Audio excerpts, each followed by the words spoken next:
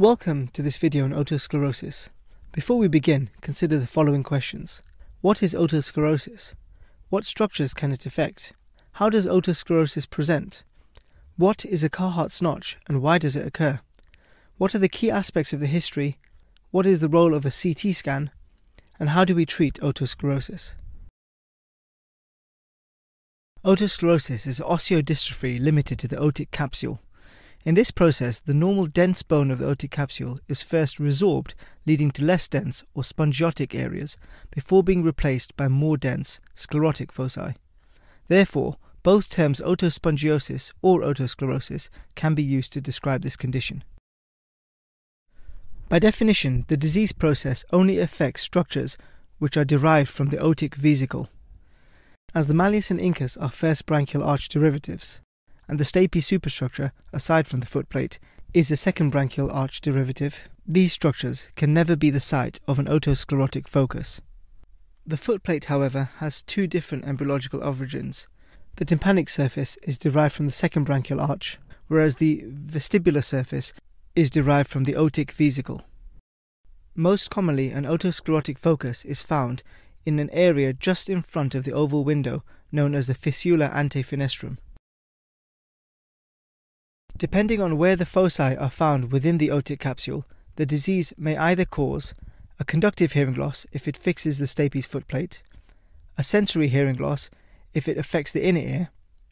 It may be asymptomatic if the foci are not affecting any parts of the otic capsule responsible for hearing. This is why we often see patients with a hearing loss on one side but completely normal hearing on the other side. And this is also why otosclerosis, although autosomic dominant, has an incomplete penetrance with variable expression.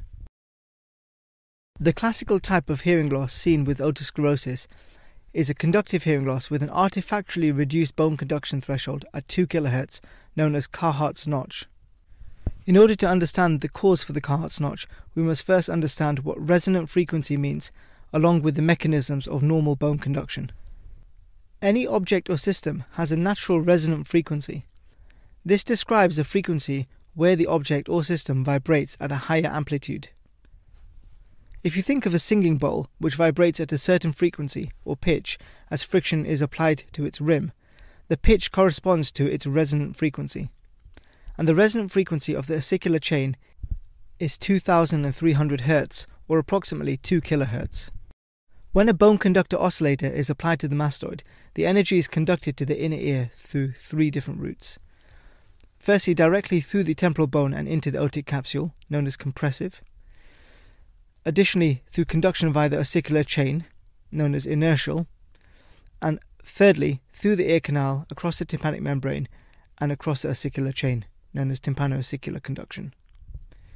With fixation of the ossicular chain, the second and third components of bone conduction are lost, resulting in reduced bone conduction.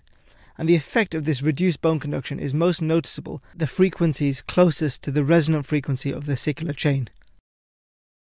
Key aspects of the history include the onset, duration and progression of symptoms, along with otological symptoms that could suggest an alternative diagnosis, such as recurrent infections and otorrhea, which could suggest a perforation or chronic suppurative otitis media, vertigo and pulsatile tinnitus or Tullio's phenomenon, which could suggest superior semicircular canal dehiscence. Any history of previous ear surgery or family history of hearing loss.